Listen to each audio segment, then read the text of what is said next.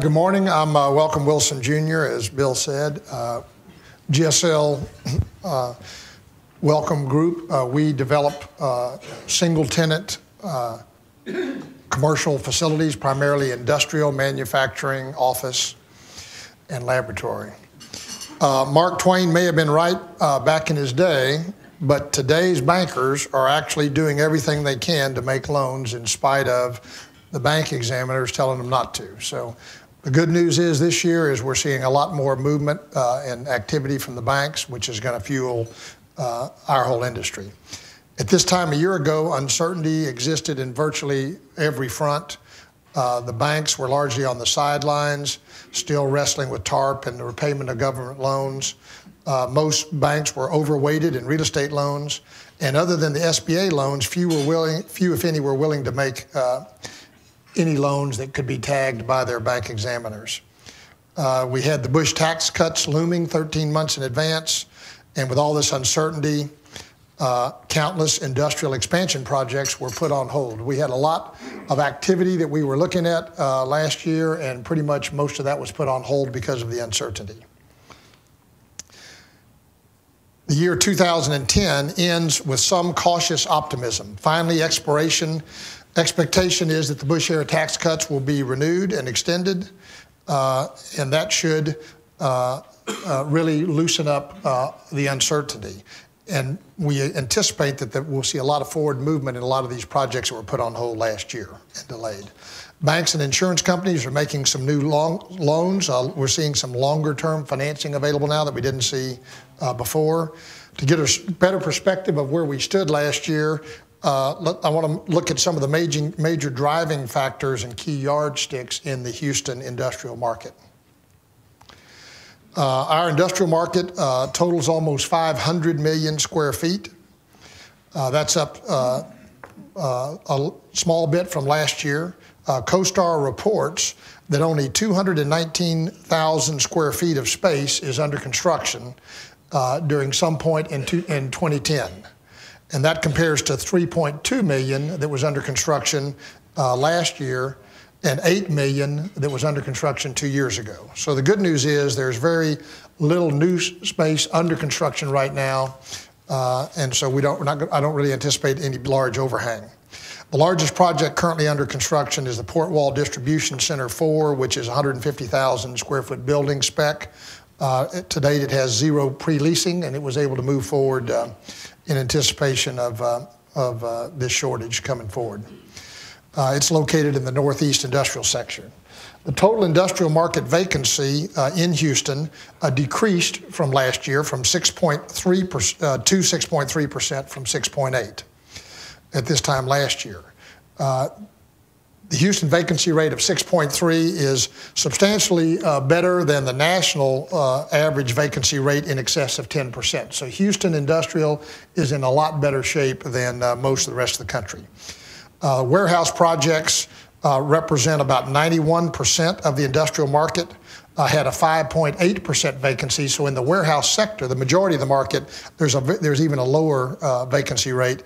And flex projects, which represent about 9% of our overall market, had an 11.5% vacancy.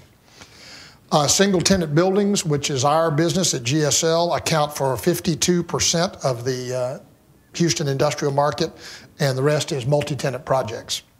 In 2010, 73% of the newly developed projects were single tenant. So we've seen in 2010 and going forward the single tenant business, I guess, getting more than their fair share of the new activity just because of the nature of the businesses.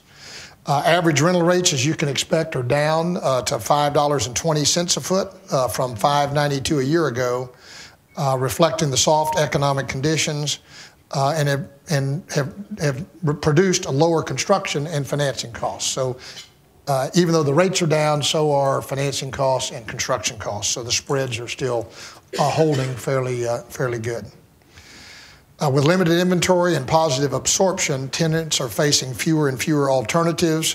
If absorption continues to increase, rental rates should experience a modest increase in the coming year, just because there's not a lot of new product on the ground yet.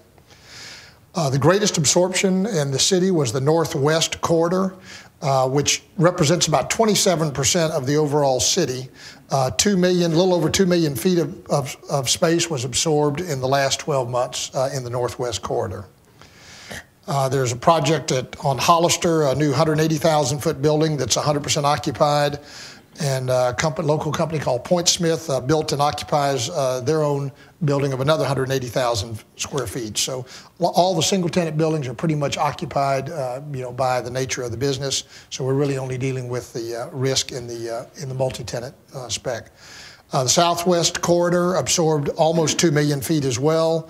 You had the Rooms-to-Go warehouse out on I-10, which represented about 1.2 million of that 2 million feet. So that was a big chunk of that absorption.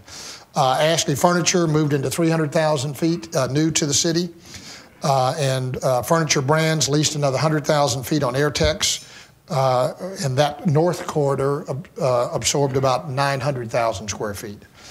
And really only the Northeast Corridor with a loss of 450,000 feet, and the Southern Corridor, which had a loss of 110,000 feet, were really the only sectors of the Houston industrial market that had negative absorption over the last 12 months. Last year, we had 894,000 square feet on the sublease market in industrial. The good news is this year that's down to 782,000 feet. And that only represents 2.5% of the total industrial market. Back in the 90s and the 80s, we suffered a lot from a big chunk of in all sectors of sublease space coming on the market. The good news is in industrial that's going down, and it represents a small percentage of our overall market. With increase in capital availability in 2010, there's been a marked slow recovery in investment sales in the industrial market. So we're starting to see where it pretty much screeched to a halt at the end of 2008 and 2009. We're starting to see a lot of movement in that with the banks and the insurance companies jumping back in. In the first 6 months of 2010, there were 13 industrial transactions for a total of $75 million. Compared to 15 in 2009 for a total value of only $26 million. So our volume has tripled and is from what we're seeing out there is increasing. Average price was $40 a foot on sales in 2010 compared to a little over $42 a foot in 2009. And cap rates have averaged about a little under 8% for the first 6 months of 2010. And one of the largest transactions in sales was the Igloo facility, which closed in May back on the west side of town, about 1 million square feet in Katy that traded at about an 8.15% cap rate, or $42 a foot. The Emerging Trends in Real Estate survey, 2011 survey, puts the national August cap rate at 7.75% on sales. Industrial warehouse properties and forecast that to remain constant through December of next year. So cap rates are should hold at their current levels over the next year. Maybe trade down just a little bit, but I don't see cap rates drifting back up because of the shortage. As a result of Houston's being the de facto energy capital of the world, and our strategic position with the Port of Houston, we are really considered nationally as an attractive industrial real estate market. If you look at really all of Texas, but particularly Houston in the industrial sector is being really looked at a national level, which is good for Houston. At this time last year, we were facing a lack of debt financing. Over the past year, there's been a marked increase in availability of bank debt and insurance company financing. Only a handful of new conduit financing have closed, which is not really a material source of financing over the past couple of years in any event.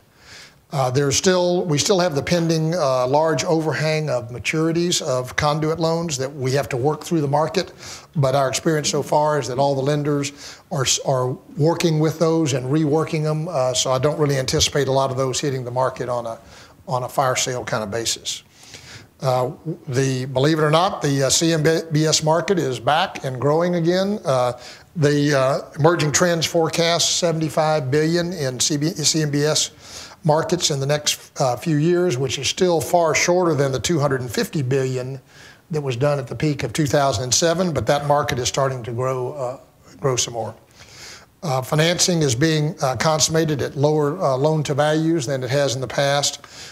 Equity is now the important component of industrial financing. The equity is king. It was location, then it was financing, and now it's equity. The equity has been waiting on the sidelines for the last couple of years, waiting for the fire sales that might come. And since those bargain sales never materialized, we're starting to see equity come back in the market. I think they see the train leaving the station, and now all this money's been raised, and they're going to start jumping in to make sure that they get what's coming up.